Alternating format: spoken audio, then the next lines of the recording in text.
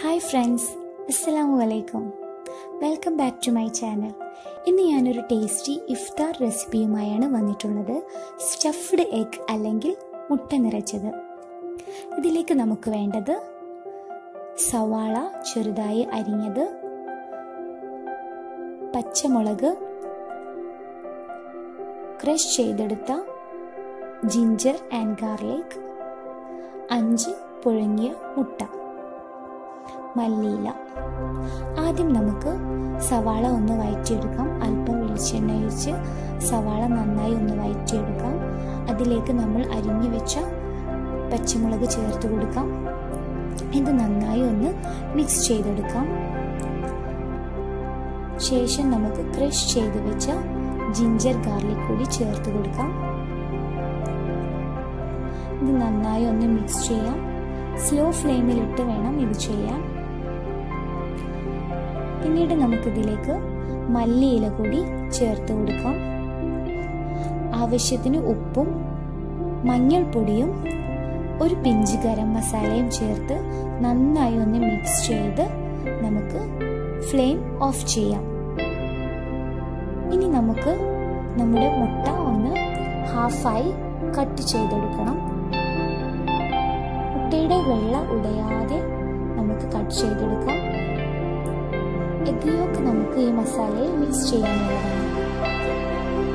അങ്ങനെ ഓരോ എഗ്ഗും ഉടയാതെ കട്ട് ചെയ്തെടുക്കാം.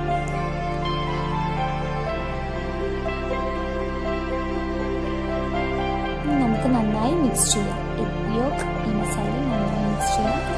നമുക്ക് ഇതിലേക്ക് വേണ്ടത് 2 കോഴിമുട്ട നന്നായി അടിച്ചെടുത്തത്, പിന്നെ അല്പം റസ്ക് പൊടി. ഇനി നമുക്ക് എങ്ങനെയാണ് ഉണ്ടാക്കുന്നത് നോക്കാം.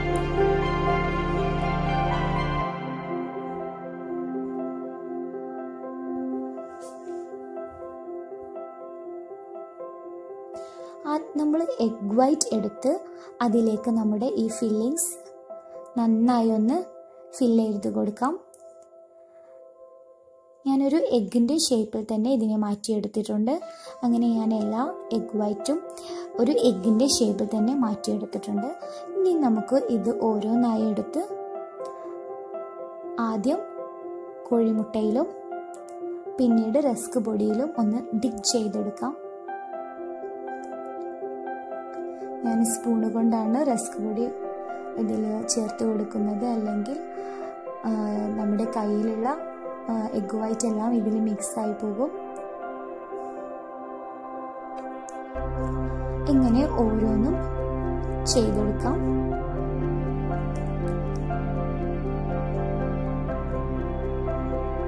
ഇനി നമുക്ക് ഇതൊന്ന് ഫ്രൈ ചെയ്തെടുക്കാം.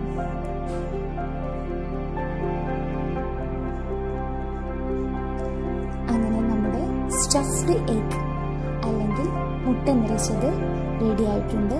വളരെ ടേസ്റ്റി ആയിട്ടുള്ള ഒരു ഇഫ്താർ സ്നാക്കാണ്. എല്ലാവരും ട്രൈ ചെയ്യുക.